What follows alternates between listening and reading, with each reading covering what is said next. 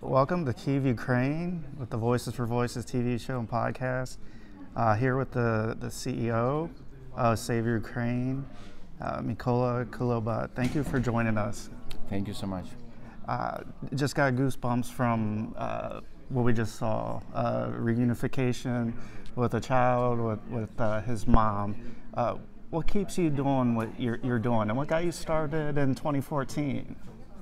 Yeah, we started our evacuation mission. We have the biggest rescue network in Ukraine, and our main goal to rescue families with children from combat zones.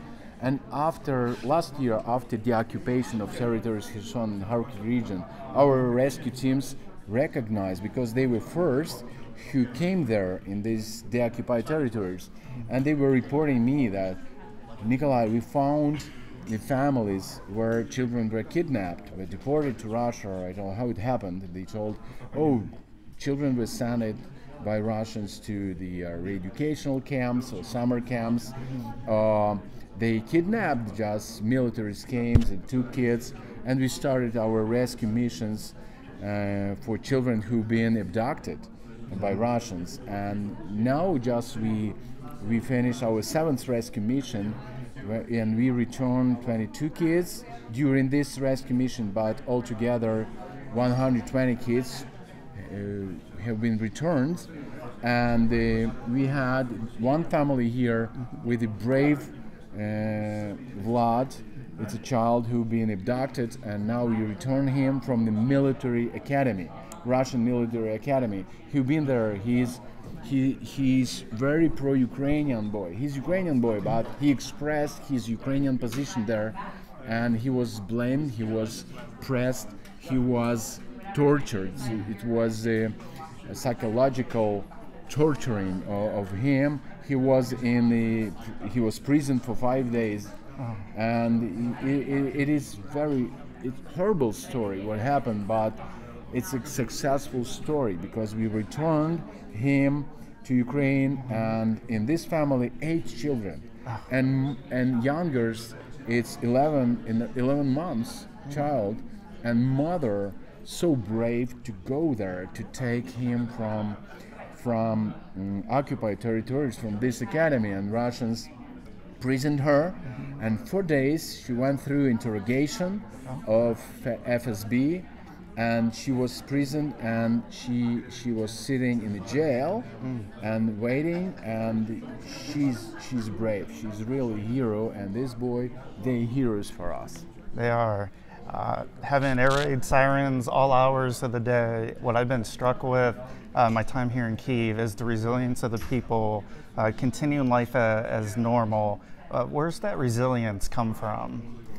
It's from our DNA, yeah, and it's really, nobody believed that we will stand.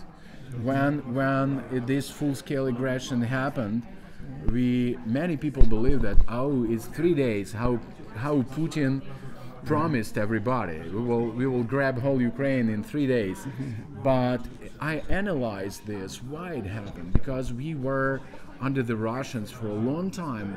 It's in Russian Empire, and they imprisoned and killed and deported millions of Ukrainians, Holocaust and Gulag, and many families and children were deported. And I've been in Soviet school in Ukraine, in Kyiv, and I never expressed myself as a Ukrainian guy. Yeah, but what happened now? Why we stand? Why we have this battle, and we deliberate, we liberate our territories? It's only one answer: this DNA. It's in our blood. We're standing because we are Ukrainians. Like this boy who been captured, who been in Russian military academy because he been placed there. He every day expressed his Ukrainian identity. He was banished for this, but because this DNA, Ukrainian DNA, we're so proud to be Ukrainians today, and we need your support. We need support of all countries, civilized world, to protect our children, protect our families, to return more kids, to recover them, and to integrate them a new area, because millions of Ukrainian families lost their homes, and we continue standing in this battle, and we will win, I believe. Yeah. So how can people get in touch with Save Ukraine to help out the mission if they're in the States or really anywhere in the world? You can easily go to our website saveukraineua.org or saveukraineus.org, and please help us. You can donate, help us return more children.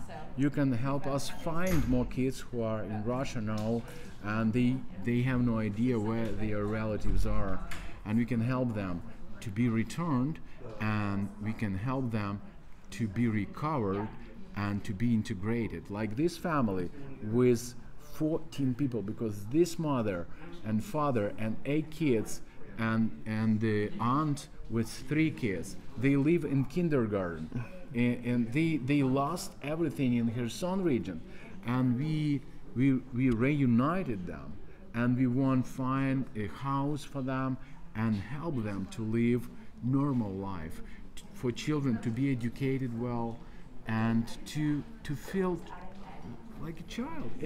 We've been children. We know what is it to be a happy child, and I want all our Ukrainian children could return to a normal life. That's why we can help more, and we can rescue more. And if you can help us do this, we can do it together. Yeah. Thank you so much for your time. Thank you so much. Yeah.